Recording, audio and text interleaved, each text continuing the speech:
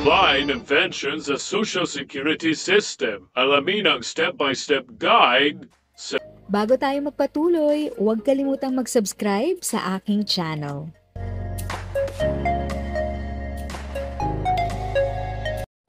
Thank you sa pag-click ng aking video. Good day po sa lahat ng mga nanonood. Sa mga bagong viewers at napadaan lang, by the way, I'm Tita Eda. Welcome to my channel.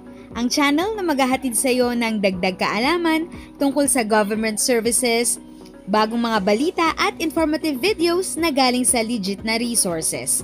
Mag-subscribe na para updated ka. Paano mag-apply inventions sa Social Security System? Alamin ang step-by-step guide sa DIY Do-It-Yourself. Nasa edad ka na ba and ready to retire?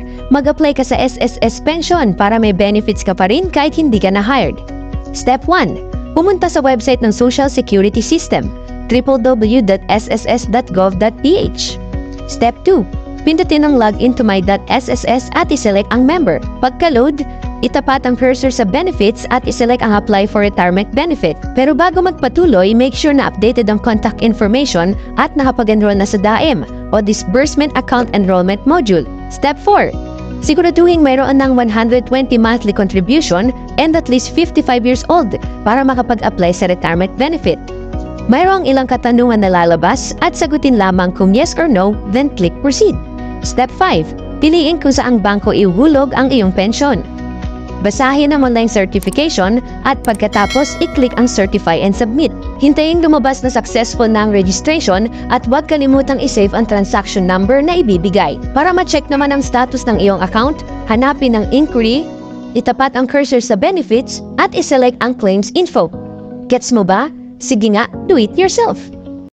If sa tingin mo, natulungan ka ng video ko na ito, nakasave ka sa oras mo, you can click yung thanks button at any amount ay malaking help sa pag-grow ng channel ko. Yan lang po muna ang aking update.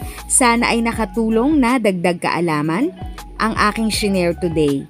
Ang goal ng aking channel ay mag-create ng awareness. Kung ganitong mga topic ang gusto mo, panoorin mo ang mga videos ko na ito.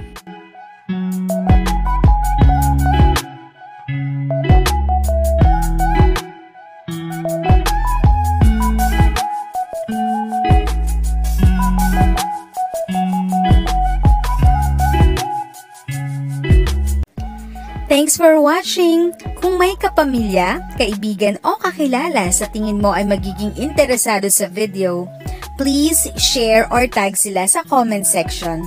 At syempre, if nagustuhan mo ang video, i-like mo na ito at subscribe ka na din. As always, feel free to write your questions, comments, and opinions respectfully. And continue to be a blessing and stay safe!